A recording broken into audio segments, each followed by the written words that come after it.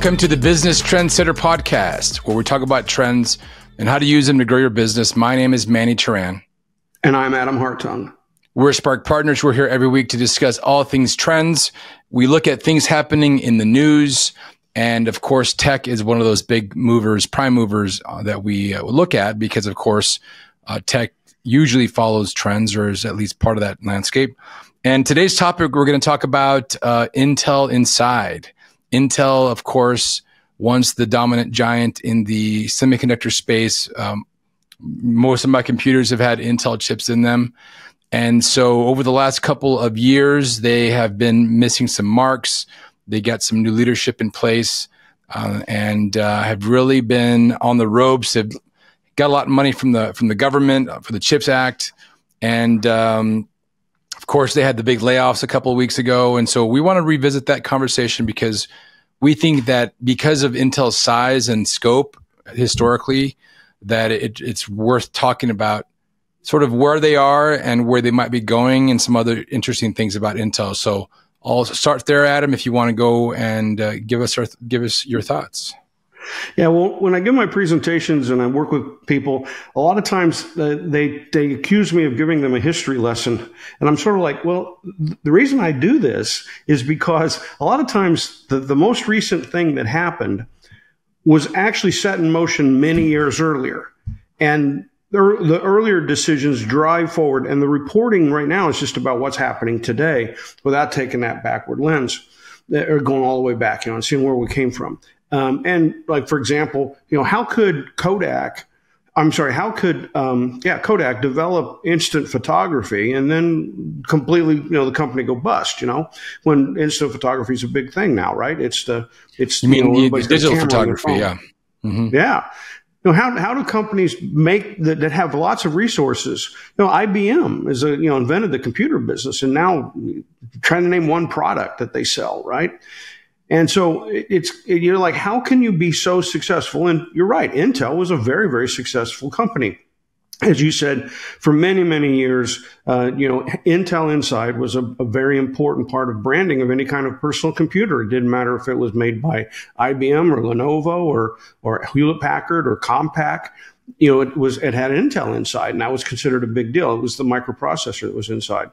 And so now what we're seeing is the company's in deep financial trouble. It's trading the value of the company. You have to go all the way back to 2009 to try to find a time when it was of such little value as it is today. It's like from its peak, it's off 75% of its value. Kind of like General Electric. Remember, 20 years of General Electric, going into the pooper during the Jeffrey Immelt era. And it's kind of like everybody focused on the last 3 or 4 years of Immelt, but actually the decisions that he made early in his tenure had everything to do with what went wrong at the end. And so Intel was a company that, in one of my favorite books, The Innovator's Dilemma, Clayton Christensen talked about how successfully Intel used innovation. And it turns out that makes a big deal, because in the 1960s was when Intel was started. And for those people that aren't familiar like you are, man, you know everything about wafer manufacturing and chip manufacturing. But when they got started, they were basically taking wafers and they were putting transistors on wafers, right? Which was a big thing. And they were very successful at that in the 1960s. And that was mostly a memory chip business. People that we're figuring out how to use circuit design, would create a circuit board, put it into some kind of a specific purpose application, like, say, a guided missile. But then to drive it, you had to have memory. And so the mass chips were these memory chips. And Intel was in that. But it was a very cutthroat, bloody, low margin business. And that was in the 1960s. In the 1974, they had an idea. And that idea was to try to come up with a microprocessor, so that instead of designing every machine would have its own design, you would have a central chip, which we now know as a microprocessor. They had that idea in 1974. And so they had this thing called an 8008. They modified that to become an 8080. And in 1972, they really started working on it. 74, they were moving forward to bring it to market. And it had a couple of design flaws, so then they came out with the 8080A, and the 8080A fixed that. So the reason I go back, that's when I started. My first company was, we used the 8080A microprocessor to do a front-end system for phototypesetter in 1977. And so that was, I was very familiar with this because that's where my electrical engineering degree started, or my career started. That, of course, eventually, shortly after that, got turned into the 8086, which became the x86, which became the 286, 386, 486, all the way up to the PCs that we have today, right? Yep. Driving this standard. So you have a central processing unit, CPU, in the computer. Our PCs, our Macintoshes, they all have this CPU in them. And Intel was, of course, the dominant company in that. Because what the x86 did was it made source code compatibility. If it ran on an 86 chip, then it would run on any 86 chip. So it could be, like I said, Lenovo, or it could be Compaq. It didn't matter. So that conversion from memory to semiconductors was lauded in the book, The Innovator's Dilemma. It explained how they innovated their way out of memory chips and into CPUs, and how the semiconductors then launched them off to be a great, great company. But what that did was it also locked in place a way of thinking about the company, which was around these CPUs, that effectively what they said was the CPU architecture would never change. And if you look, when the Macintosh started, a lot of people forgot this or never knew it, but when the Mac was invented, it didn't use the x86 microprocessor series. They used something called the 68000 that Motorola made right there in Phoenix. And so that was the only really strong competitive CPU, was the 68000. And they used that on the Mac because it allowed them to do what you see is what you get screens. Like, for example, the font, if you had a PC back in the day when Mac came out, and you would say, well, okay, you would type in the text, but it all looked the same. And if you said, when it prints, I want it to print in Gregorian text, or I want it to print in whatever font you like, you didn't see it on the screen. You just told it what you wanted, and it would print it. Okay, you couldn't see it on the screen. Well, the 68000 was a big part of what Mac lets you be able to see the font right there on the screen. You knew what it was going to look like. You knew what the page was going to look like. You didn't just have text with paragraph breaks and little symbols. You actually could see it. And for years, the Macintosh was on the 68000 microprocessor. It wasn't until many years later, when Intel got the x86 so fast that Apple said, hey, we could go ahead and run our code. We could port it over and run it on an x86 because now it'll actually support the functionality we want. But then they gave up on Intel in the year 2020. Designing their own chips. So if you have a Mac today, it doesn't have of course, Motorola doesn't even have a chip business anymore, hasn't for a long, long time. The Intel chip is no longer in the Macintosh. It's now the Apple chip its own. So what we see here is a company that got very much into this one thing, the 8080, 8086, x86, and that's where they made money for a really long time. And then the second part of their business was foundries, which is the diehard business of taking wafers and putting transistors on them. There's this thing called Moore's Law that everybody's heard of, and basically said that the number of transistors would double, the number of transistors in a space would double every 2 years, and the cost would go down by half. And that was the guy, J.L. Gordon Moore of Intel, came up with that. Remember, that's transistors. Nobody talks transistors anymore. That's 1950s, 1960s technology, right? But this idea of taking a wafer and jamming this onto the wafer is where they started. And so they have the foundry business. And the foundry business is making chips for other people. So, for example, Broadcom uses the wafers that are made by Intel. And so Intel had this big bet in the CPUs, and it made a big bet in the foundries, right? And it's trying to develop the foundry business. It has 6 foundries that they're trying to get set up today, 3 in the U.S. and 3 in offshore. All right, so what we have is actually a company that's been locked in to the same business model since certainly since 1980. So 40 years now, they've been doing the same thing: more, better, faster, cheaper, more, better, faster, cheaper. And when we were customers, we used to ask, well, how fast is a microprocessor? And we'd talk about millions of instructions per second, or MIPS, right? Well, along comes gaming. And in gaming, you're not trying to do the kinds of things we do on a computer. You're mostly doing a lot of graphics. And it turns out graphics, you don't need the instructions that are in a standardized central processing unit. In fact, CPUs are not very good. It's kind of like our brain. If you think about it, we can look at a bird and know it's a bird instantly, tell a bird from an airplane just instantly, right? But for years, it was very hard to get a computer to make that distinction, because it almost had to be an exact bird or an exact airplane to tell, right? Because everything's very specific, but it's based on all these instructions. But there's this thing that we came up with called floating point operations, or flops. And flops were a way to get around working in graphics where you could actually move towards this idea of getting much more recognition, and you could speed up the video. So we started operating on this notion of how many megaflops could I get, or how many millions of floating point operations could I get per second, right? And and we started to see that develop. And that developed in the gaming world, and it was very, very successful for everybody that was doing gaming. So what's happening is the world's starting to spread apart. You got gaming going one way with megaflops and the kinds of processing units they have, and you have Intel taking the PC industry in another way. And then what happens is AI comes along. And so NVIDIA is sitting out there, and NVIDIA is saying, hey, we're really developing chips for graphics, but we now see that these could be applied in artificial intelligence. Because one of the things you can do with those sort of megaflop chips, you can run them in parallel. And so you could do parallel operations, which is how our brain works. The brain works very much in parallel. So that's why they call it artificial intelligence, right? In 2017, OpenAI, the biggest player in artificial intelligence, went to Intel, and they said, look, we need chips. We need a lot more chips, a lot more chips. Why don't you buy 15% of our company? We'll hook up together, and then your unit that makes chips, what they call their data center unit, they could sell us the chips. Of course, we'd like to get a discount because we're a sister company. And at the time, what happened was Intel turned it down. So here we are in 2024, looking back saying, wow, that was one of those decisions to turn that down in 17, like these other companies we talk about, where they make the decisions to do things that don't follow the market trend, that don't go somewhere new. And one of the things we now know is the engineers that were in Intel called these floating point operation chips, these chips that operate differently, these GPUs, they called them ugly. They didn't like the way they operated. They didn't like the way the circuitry worked in it. And they didn't really think there was going to be much application for it. And they said, you know what? CPUs will win in AI.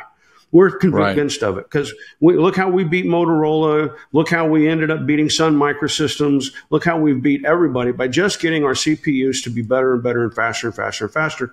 We predict that the CPU will go ahead. Yeah. And so if you think about the fatal decision. They didn't invest then, and they kept investing in the CPU technology. Now they're in a situation. So 2020 comes along, people start working from home.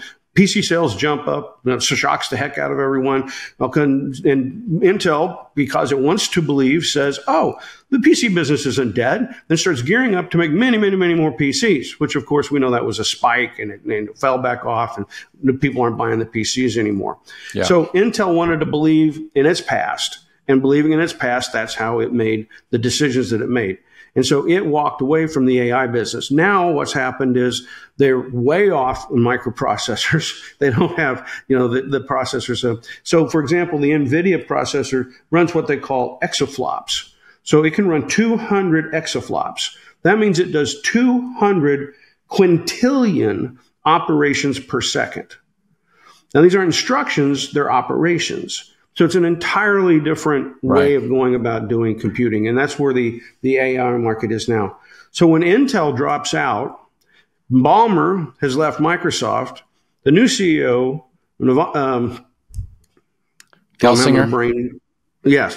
So he says, oh, I'll jump in there. And he takes that action. And of course, now Microsoft's doing incredibly well. But I think it's important to realize that the Bob Swan, who was the CEO, it's kind of like, the guy who was running the guy who was running Blockbuster. And in 2000, Blockbuster was winning, time goes for 2010, they're winning. Yeah. And then, you start looking around, and here's coming Netflix, right? And Netflix is doing the at-home, sending the DVDs to the home. And Netflix goes to Blockbuster and says, look, we're growing 40% per year. We have to keep raising cash. Why don't you buy us? And they go to the CEO, Wayne Huizenga. And Wayne Huizenga had created Waste Management. He'd fought back the mob, and he created Waste Management, which was a great company. He'd gotten into car sales. He had a bunch of dealerships. That was very successful. And he'd built Blockbuster, third really, really successful company. And he says, no, I don't think I want to do that. I don't want to buy your company because my earnings would get diluted. And, really, it's a small business. I mean, your business is about 20% the size of our retail stores. So I just don't think I want to do it. And then 2014, it turned it down. In 2015, he turned it down again. And of course, we know that it wasn't long after that, about 2018, that there was no more Blockbuster, right? It was gone. It was out of business. And so the fatal decision was saying, hey, look, even though I've got a good business with Blockbuster, you had to realize it wasn't growing. In fact, it was shrinking. The number of stores were getting smaller. On the other hand, over here's this little guy, but he's growing really, really fast. And you look at it now, and you say, geez, you should have invested in that thing, right? That was growing. That's what we can see happen now to Intel. The thing that was growing fast in terms of hardware sales was gaming, right? And the performance of gaming machines was just really moving ahead very, very, very, very fast. But Intel didn't see the trend. And if they did, they chose to ignore it. And then they do another thing that we often do in business, which is when we see something new that's different, we call it ugly. And we'll say, oh, the quality of that's bad. It's ugly. It's not an elegant design. It's a very new market. That thing's nowhere near as sophisticated as my thing. And so consequently, I want to keep with my thing. I want to keep doing what I do. This is a classic example of what you described. We talk about all the time, which is the defend and extend mentality, right? You've got this installed base. You've got these foundries. You have this way of thinking. And for a company like Intel 10 years ago or 8 years ago to make that shift away from their quote unquote core business into something new would have really been a cut across the grain of what they do. And I think that's a telltale sign. You know, we mentioned Blockbuster, Toys R Us, Sears, Kodak. I mean, the cemeteries are lined with these companies that made these decisions. You know, the spike in computer sales, of course.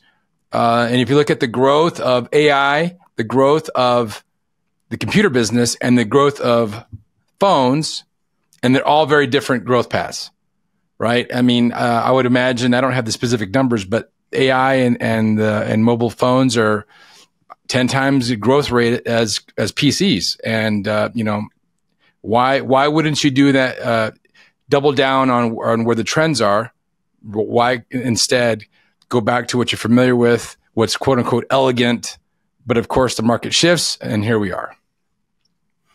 Yeah, I mean, take a look again at what's happening at Intel happened in Microsoft. And I wrote many columns about this for Forbes. I've talked about it in many presentations, that Ballmer was running Microsoft. And while he's running Microsoft, he bought an ERP company. He bought Skype, right? He bought they had the #1 web browser out there with Internet Explorer. There was all kinds of things going on in Microsoft that were really cutting edge. But Ballmer just kept saying Windows and Office, that's the core of the business. Yep. Windows, Office, Windows, Office. And he really kept putting the money and the company's energy into Windows and Office. Well, when that business turned down, then what happened was Microsoft did badly. And, you know, I wrote my famous most profitable column I ever did was, you know, that Ballmer was the worst CEO in America, and he got fired for it, right? And then what happened is Nadella comes in, and what he says is, I'm not pouring all my money into Windows and Office anymore. That's not a growth business. The growth business is software as a service and cloud computing. And he starts putting all Microsoft's money in that, and he puts money in open AI. He gets into the AI game very early. This is exactly what the innovator's dilemma has always been about. If you get stuck in the rut of what you've always done, then you don't want to make the decision to change your resource allocation and go off in the new direction. Like Wayne Huizenga, you keep trying to keep the stores alive. Like if you look now what's happening in Walmart. Walmart bought Jet so it could be an electronic commerce business. But hey, they don't have much of an electronic commerce business. No, not Why? at all. Well, because they can't let go of the stores, right? And so they're not really a big threat. They're not a threat at all to Amazon, and they're not really doing much to help out Walmart. And so you keep saying, you know, Walmart's just going to keep shrinking and having its struggles. And that's what we saw happen then in Intel. So after Microsoft makes the investment, things start going forward. It turns out that in 2016, they put $400 million into buying a company called Nervana, Nervana. And what they said was, we're going to take those gaming chips and we're going to pull out the graphics of the gaming chips. So they'll be super, super fast at these parallel operations. And we're going to create these chips. And they sold some to Meta. And they did have a marketplace. They did sell them. But by 2020, they just gave up and they walked away. right? And this is what we see happen over and again in big companies that are really wedded to something is the startup part, the thing that they say, well, okay, if we're going to do that. They don't keep with it. They don't really try to make it grow. And the people that run the company keep very much their attention on the old part of the business. The mothership, I think is a phrase I've heard used, Manny, the mothership, taking care of the mothership. And they don't really realize that, the mothership, that's a meaningless term. I mean, right? You've got a business that's not growing. You've got a business that's going to have its struggles. You're going to probably need to have a graceful exit from that business. Well, what are you going to do? You got to start investing in things that are going to grow. And so here, Intel not only didn't invest in OpenAI, but they shut down the AI chip business that they had. Again, going back to saying the graphic processing units and measuring on flops instead of MIPS and those sorts of things was not the future. The past will continue to ride out into the future, and we'll stay stuck where we are. And so just like Ballmer screwing up, buying Skype, but then, we Zoom our way through the pandemic. We don't Skype our way through the pandemic. He makes these investments in things, but they just never puts the money behind it to make it real. And the organization starts staying very committed to what it's always done.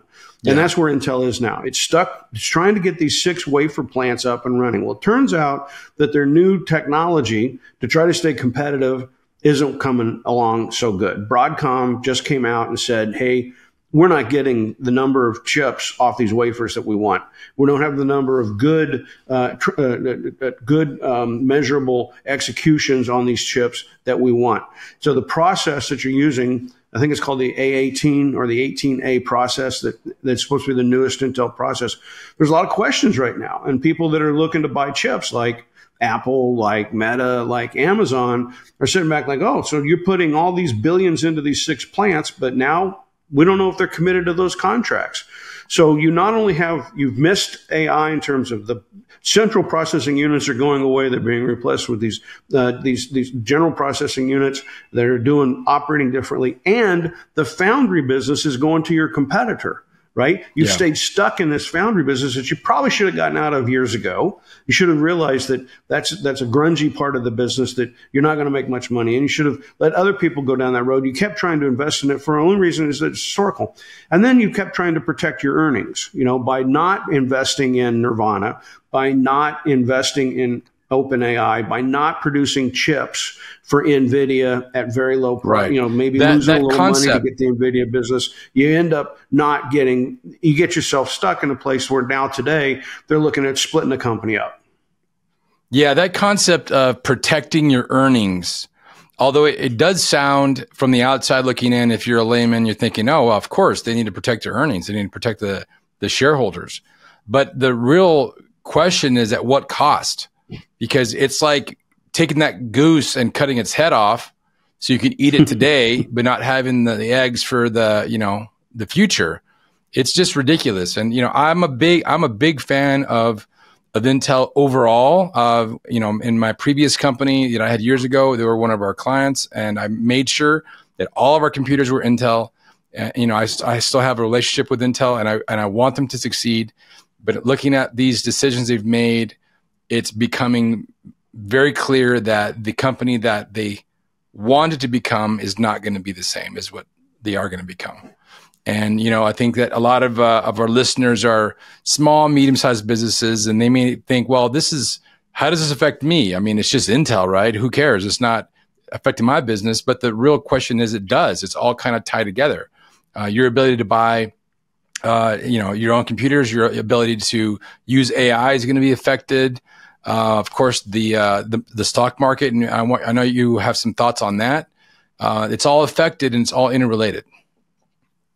Yeah, I mean, one of the things I drill home with companies is you have to grow your revenue at a minimum of 10% per year, or you're falling behind because you have to keep up with the growth of the economy. You have to keep up with inflation. You have to have enough growth to cover the cost to replace your computers and desks and hire new people and all the things you have to do in your business. When you start looking at all the things that you do, and then you want to have a little profit at the end of the day, to get there, you have to grow your revenue at 10% per year. And that means you pretty much got to double your business about every 5.5 years. Yet I'll frequently ask somebody, what's your plan to double your revenues in 5.5 years? And they have no clue. They're saying, I'm busy running my business. And it's sort of like, unless the market itself magically takes off and starts growing, then I don't have any plan to grow. And the reality is that means you have a plan to fail. Because if you're not keeping the revenues up. And so if we look, for example, companies like Meta, when it put started to move all of its resources into the goggles and the headsets, and Zuckerberg was saying that's the way of the future, but there was no killer app. And the market wasn't growing that fast. And then he wasn't paying attention to ad sales. The market shifted a little more towards Google and some other players. Then his revenue started to trail off and the stock just sunk like crazy. Then he woke up and said, okay, I get it now, and whacked the cost or how much he was spending on the Meta project and started putting AI into the ad placement business. And then Meta does really well again. Right? It's really keeping your eyes on the revenues, and it's keeping your eye out there saying, what do I have to do to keep my revenues growing? If you protect your earnings, you'll be dead, because you can't save your way to prosperity. I mean, you have to the only way earnings keep growing is if sales keeps growing. Your earnings are a result. If you don't keep growing sales, how do you think your earnings are going to continue to grow? And so Wayne Huizenga should have immediately said, oh, these retail stores I have are doing fine. I probably could grow a few more of those. It's questionable. But man, these guys with the direct to home thing, they got something going there. We should get after that. And that's really where our attention should be. Even if it's only 10, 15% of the size of the business I have now, it's still worth going after that next thing.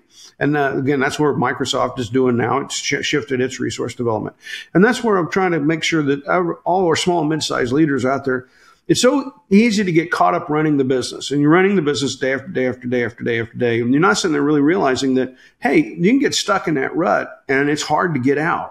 Right? And the whole culture can start to get around protecting that business. And then people give up and they start saying, well, okay, if revenues didn't grow, that's all right because earnings are doing fine. Oh, man, that's the death knell. The analogy I like to use with, sometimes I get into little mini arguments with small to business or medium size, even some large business owners and executives with that same thing. Hey, I'm too busy running my business. Hey, I can't use any other time because I'm focused 100% on the business. And I say to them, well, do you maintain your car? Do you get the oil changed? Do you add new tires? Do you rotate the tires? Do you do these service things because you know that vehicle is going to need that? And if they say, well, of course I do. Well, why wouldn't you do that with your business? Why wouldn't you look at other opportunities? And that's one thing that, at Spark Partners, we talk about a lot is the idea of creating a blank space team or a white space team that'll look at these opportunities.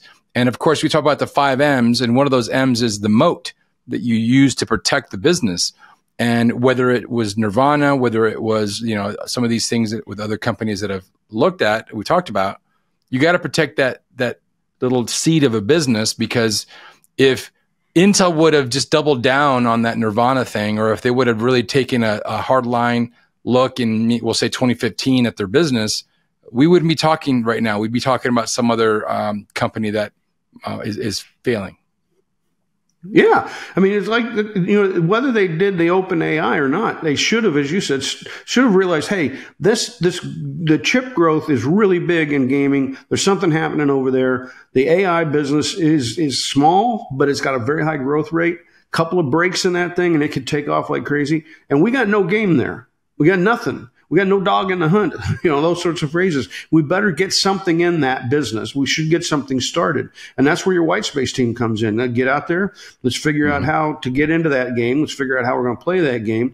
And then you can start saying, wow, if that thing's growing at 20, 25% per year, why wouldn't I divert resources from protecting a business that's flat or 5% growth into the thing growing at 40% per year? You can't be afraid of growth. That's got to be your ambition is growth. Earnings aren't your ambition. They're the result. And you'll get that result if your ambition on revenue growth keeps you focused on trends, focused on putting money into the things that are going to grow. Yeah, I always use at least for tech, maybe not for all industries, but for tech in particular, I use the 16-year-old framework. What are the 16-year-olds talking about? Right? What are they doing? So I have a 16-year-old and an 18-year-old. My 16-year-old, actually, they both are heavily into games, heavily into a lot of communication with their buddies while they're on their games.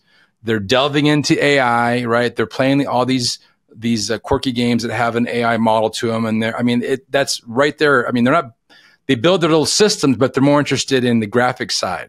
Their processor is sort of a basic, but their graphics cards are number one. And so I use that kind of as a litmus test of where are things happening in tech. Right, right.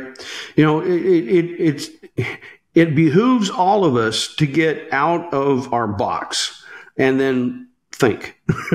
You know, get yourself in another place, you know, maybe a place you're not comfortable, you know, and then watch what's going on around you. Watch customers, watch behavior, watch how things are being done. Yep. And do that with your eyes, not to say, just let it absorb, you know, what am I seeing happen? Because that's the only way you're going to keep yourself current. If you constantly have you're inside your box, running your business, you know, keeping things orderly in your life the way they've always been, then you will eventually get blindsided. It will happen. Always will happen, because the world is an ever-changing place. And eventually what you do will become something that nobody cares about. Just like the guy who used to shoe horses, right? You needed it once, you don't need it anymore. And that's what's going to happen in your business and in your career if you don't force yourself out of your box and then start thinking as you look around. And I think this is one of the biggest strengths that Spark Partners and other people like us out there in the industry invite us in to take a look at your strategy. Invite us in to look at what is happening in the market, and then just shut the hell up. Let us talk. The reason I say that is oftentimes we talk about these things happening and the business owner, no, not my business. No, I can't do that. But look, we have a perspective that's outside the intimate day-to-day business that you're running. And it's may not be clear to you at the moment, but if you have that outside perspective, and sometimes boards of directors, because they're sewn in to the same, you know, they're interested in earnings a lot as well. They may not have your best long-term vision at heart, and that you got to really look at others outside that you can bring in and have them look at your business. Hey, am I going in the right direction? And we'll tell you, well, yes, you are. No, you're not. And if you're willing to listen and willing to act, you have a fighting chance at making it to the long term. The world's best athletes all have coaches. You know, a golfer will have a swing coach, a putting coach, 4 coaches as they're getting ready to step up to play golf at the U.S. Open. But how many business leaders think of having the need to have a coach? Someone who can watch them play and give them advice. Now, there's a tendency for business leaders to think it's all got to be me. It's all about me making decisions. As one president famously said, I'm the decider in chief. Step back, and start saying, maybe if you're going to be in this role, what you really need is somebody that can help coach you towards making open-minded decisions based on and using a lot more external data.